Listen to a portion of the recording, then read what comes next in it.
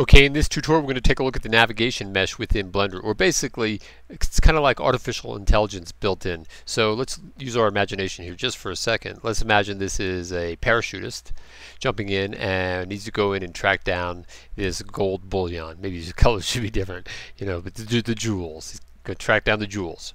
All right, so that's what the navigation mesh allows us to do. It allows us to find a way where it can seek around this path and to get there to find it. So let me just run it for a second and show you what it does. So I run it, comes down here, it's like sneaking in, it just finds that corner there, cruises around the corner on the far side, it's looking, then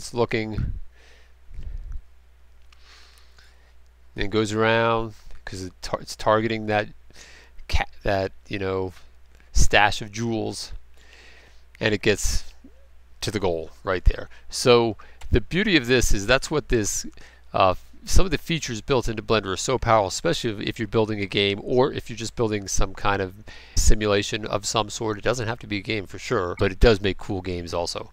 So what we'll do is we'll build this from scratch. We'll leave a couple of these objects in here. I'll just get rid of this like that, and I'll get rid of that. Oh, actually I can do something here. I don't have to get rid of this yet, actually, since that's already in place and I know these objects are situated there. There's one thing we could do. What is that command? You know what that command is. S, and then listen, it is Z, and then press 0 on the numpad. There you go, flattens all the vertices. That's a powerful little trick.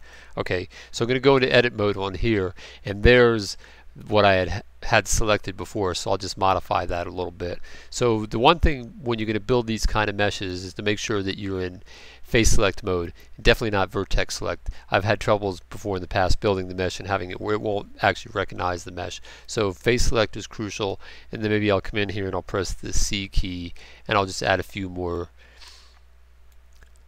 pieces to it like this. Alright. And that's good enough. So we've just modified it in this sort. And then what I'm going to do, I'm going to extrude it on Z, EZZ. I'm going to extrude it up like this. Okay, so then I can leave edit mode. So now I have the basic shape built, but now I have to turn it into a mesh. And there's a couple things.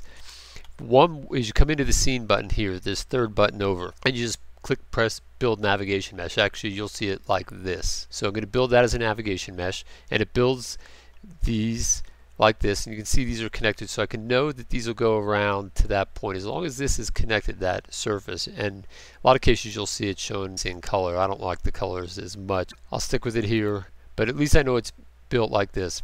Now the next thing is I need to know the name of this, which I've already pre-named as well. It's named as nav mesh now. And then on, oh actually I need to know this object here is cube, and this is my nav mesh. So with this I'm going to go into the game logic here, and I already have these set up, but I'll just show you what it is here. So it's nothing more than an always sensor that's running here. Don't even have to have the pulse mode on, and sensor, and then over here I'll just do it again, steering actuator like this. So when it comes up like this, the one thing different in the previous video we were using seek just to track down an object, but there were no obstacles in the way. In this case we have to change it to path following instead. And our target is going to be, oh no, I always forget that. Our target is what? Is the cube. Alright.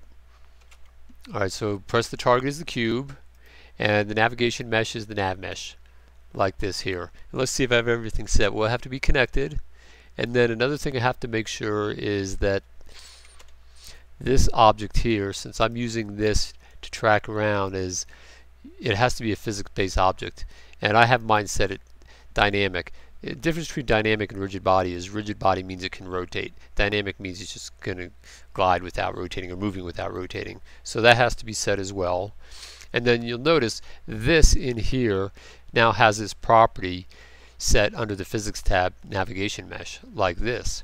Alright, sometimes I have to come back here and reset the index values. Not always, and I'm not sure why, but that's always the fix that makes it work for me.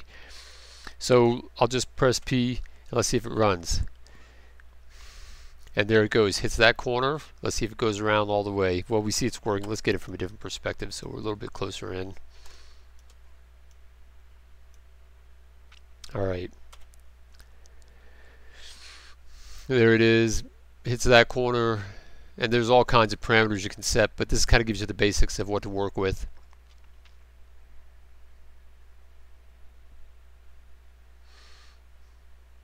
And yep, looks like it's going to make it. So as long as you have those solid colors, or the colors, all those multicolors connected to each other, it seems to work every time.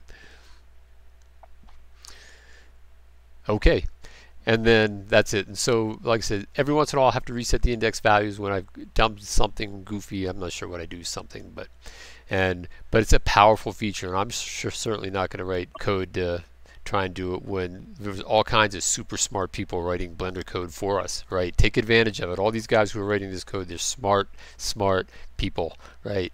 So it's really to our advantage just to be able to use these tools, right? Okay, well, that's it for now, and I'll see you in the next lesson.